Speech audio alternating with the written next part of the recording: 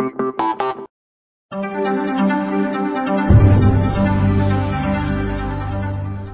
to ForexTV.com. Today is Wednesday, November 5th. I'm Kathleen Reddington with your New York Forex Market Buzz. The dollar strengthened overnight with the Obama victory, but has given up strength this morning against the majors. And now for a look at the latest headlines from the CEP News Desk. Democratic presidential candidate Barack Obama has been declared president-elect of the United States after reaching the 270 Electoral College votes needed for a majority. Markets priced in an Obama win yesterday, but U.S. markets this morning opened lower while world financial markets were mixed. The ISM non-manufacturing index hit a new all-time low, falling nearly 6 points in October to 44.4. The consensus expected the index to fall to a 47 reading. Leading the decline was a 10-point drop in business activity to 44.2, while new orders fell to 44 from the previous month's 50.8. And as retail gas prices fell, U.S. drivers are still staying off the road. There were tepid signs of increasing gasoline usage as year-over-year demand rose for the first time in many months, but according to data released today from the EIA, gasoline demand fell 2.3% year-over-year. Private non-agricultural employment in the United States fell by much more than consensus, with a decline of 157,000 jobs in October. This marks the worst monthly decline since November of 2002. Today we are joined by Jim Hyerczyk of Brewer Investment Group. Hi Jim, how are you today? Okay, Kathleen, how are you? I'm all right. We got the official word last night, and we now have a new president-elect in Barack Obama. Can you recap any changes it has had in the dollar throughout the morning and last night? Well, it looks like the information that he was going to win has been out for several weeks, and I think what the market's been doing is, for the past 7 days or so, is going into a basing period in the euro and the pound, and I think the dollar is reaching a top.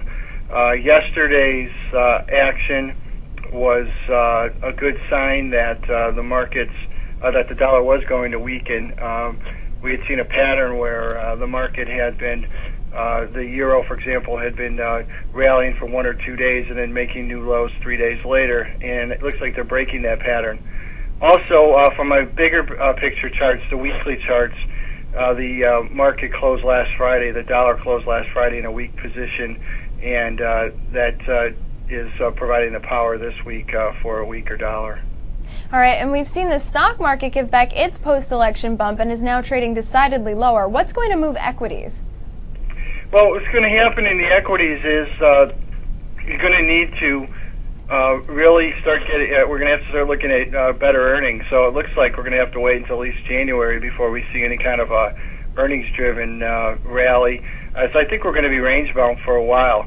Right now you are looking at rallies that are taking place because of some traders that just want to take a little bit more risk. The 0% or in that area in money markets and treasury bills is just not enough. And I think that as the news got better, a few traders just hiked up the percentage of their allocation in equities. But I don't see, in the bigger picture, I don't see this market going anywhere.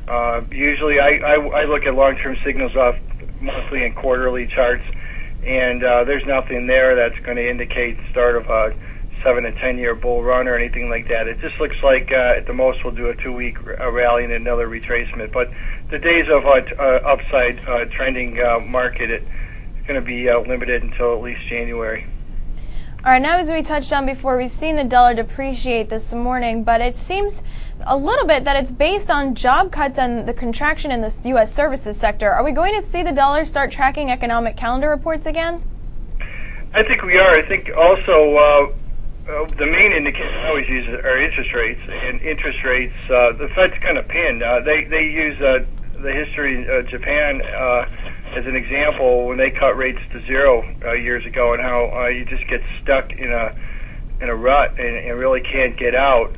It becomes a situation where money markets can't even afford to keep their doors open because they can't pay their expenses. So the Fed's, although they're advertising that, the market is advertising it's looking for a 0.5 point cut in the next meeting in December. The Fed's pretty limited at this point, and I think the market knows it. So we're gonna be looking at the Fed walking a very thin line here for the next couple of months, with really nowhere to go after a 0.5 point cut, and the market's going to start looking for some of this money to start becoming inflationary. This money that's been pumped into the market, it's got to start showing up in form of higher interest rates and higher commodities. So we are getting a little bit of a change. The panic, the fear trading, the liquidation trading, the margin call trading, all those things are going away, and the normal correlations and variances and the statistics should start to come out. So reports will become very, very important in the next couple of months. And there's still, I want to touch on interest rates. There's still a lot of speculation about the upcoming ECB and BOE meetings. I feel like we've been hearing about them forever, and you were just talking about interest rates now. The pound has really taken off against the yen and the euro, and with these BOE cuts, do you think that the BOE could take some a momentum away from the gain the pound has been having, like just based on the fact that these rate cuts are coming? And where are we going forward with the pound? Well, what happens is the initial thrust up, the traders overplay it. So when the actual news comes out, they'll make the adjustment up. And if you're shrewd enough, you'll just realize it's an adjustment. Sometimes people think it's a change in the trend and start selling it and get caught. But I think what happens is the market, like we're having right now, rallies, and then it's going to adjust after the rate cut. I think that the ECB and the Bank of England have to cut rates just to play ball with the other countries. I know they seem to wait a little bit longer than others, but that's what they wanted to do.